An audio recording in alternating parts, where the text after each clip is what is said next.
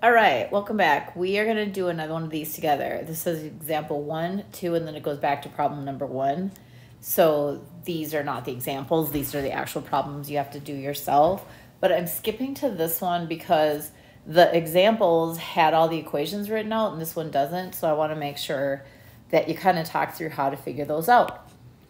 So let's just read. The area is 600 square meters of a parking lot.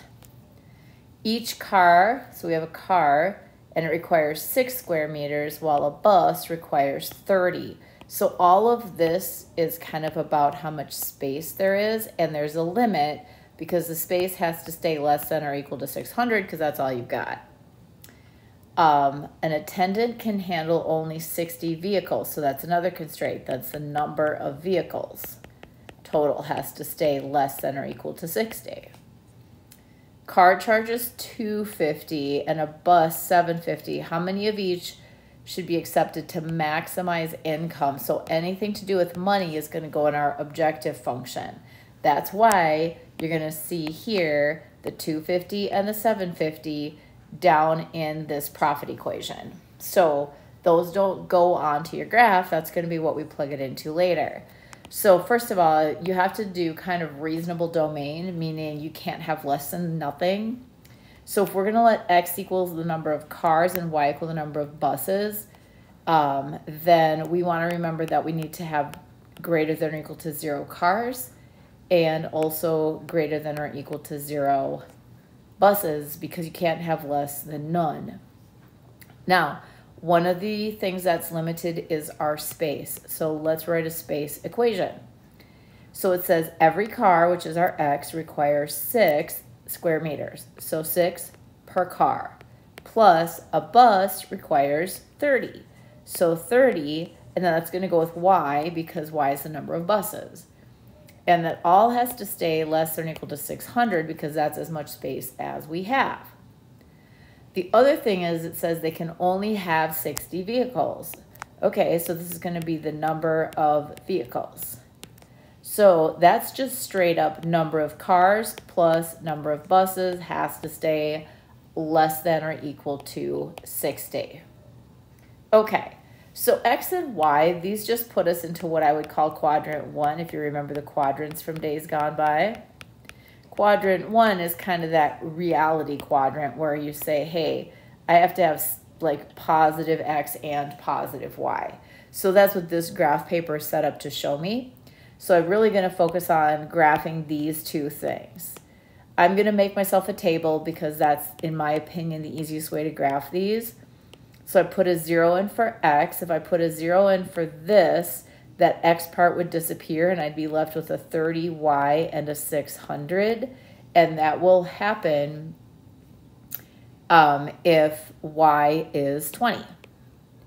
Then I'm going to go ahead and do the opposite and put a 0 in for y, meaning let's say there's no buses, only cars. I'm like going to the two extremes. Then I'll only have 6x and I'll have all 600 square feet for just cars, which would mean I would have 100 cars. So to represent like how much space I have, I'm going to connect 0, 20 to 100, 0, knowing I have to stay below that. So that's going to be my first restraint, is I'm going to stay under that line, and that's the line representing how much space there is. Okay, then let's tackle this one, which is straight up how many vehicles there are. And if I made a little table for that, if there was 0 x's, y would be 60. And if there were 0 y's, x would be 60. Because you're saying if I don't have any cars, I'll have 60 buses. If I don't have any buses, I'll have 60 cars. So I'm going to connect 60 here to 60 here. Because if x is representing cars, this axis is the number of cars, and this axis is the number of buses. So I'm going to connect those two. And then I have to stay below, this is the number of vehicles. I have to stay below both things. So the region where I would be below both things is going to be under here and along there. So this is this is my feasible region.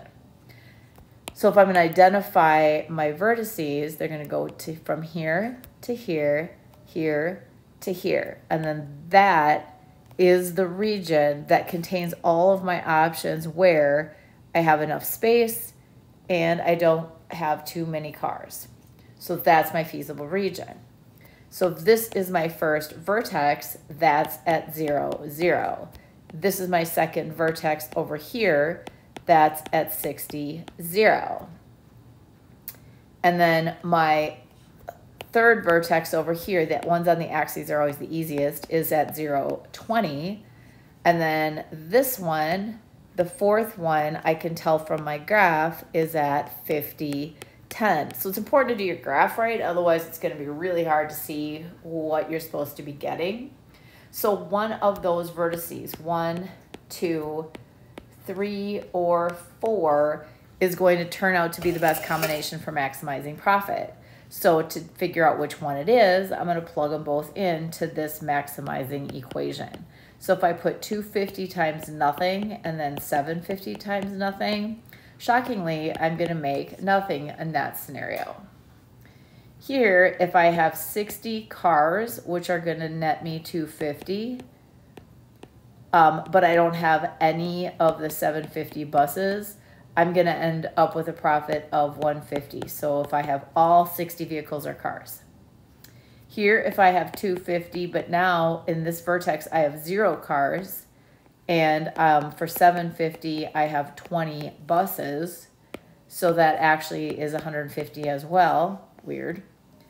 And if I go this third route and I end up with 50 cars at 250 each, and then at 750 each, I have 10 buses, putting that through my calculator, I end up with 200. So the 4 possible solutions, obviously this one is going to net me the most for my profit. So I make my profit statement and say, hey, a maximum income of $200 can be made with 50 cars parked and 10 buses. So definitely you have to walk through it one step at a time or it can be really overwhelming, but hopefully this will help you get through a couple on your own. Bye.